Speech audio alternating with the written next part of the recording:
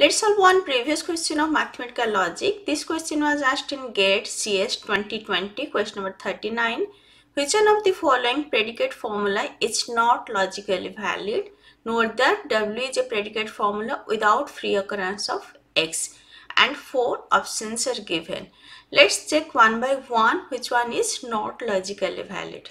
Option A, for all X, P of X or W is logical equivalence to for all X, P of X or W. Here this universal quantifier is applied for both P of X and W. Here universal quantifier is just for Px.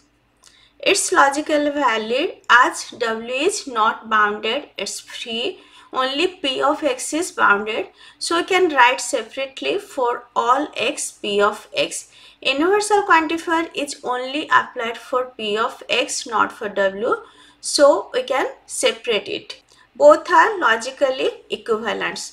Next, option B, there exists X, P of X and W is logical equivalent to there exists X, P of X and W.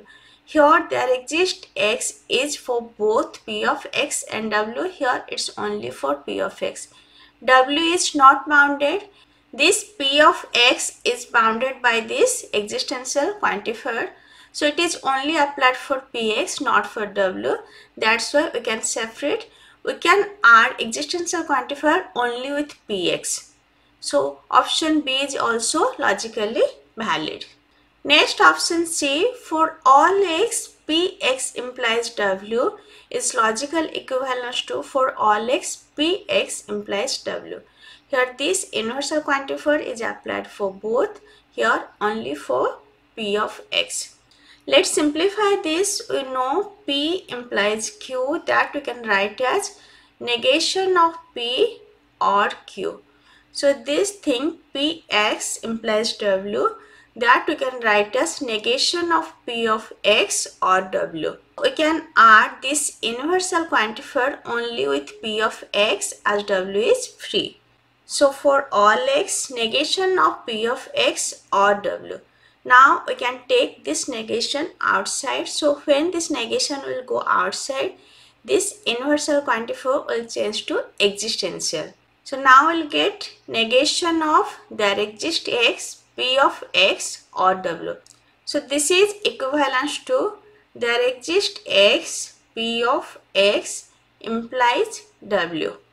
As negation of this whole part, let it P or Q, that we can write as P implies Q.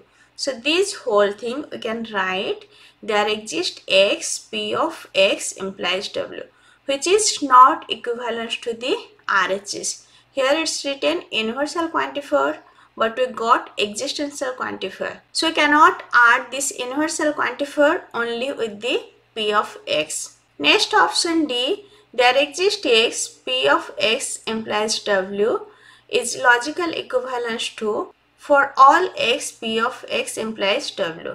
Let's solve it. So there exists X, P, X implies W, that we can write as there exists X negation of Px or W. As P implies Q, that we can write as negation of P or Q. Next, we can add this existential quantifier only with P of X as W is free, like option B. So we can write there exists X negation of Px or W. Now we can take this negation symbol outside. When we'll take negation symbol outside, this existential quantifier will change to universal. So it will be negation of universal X, P of X or W.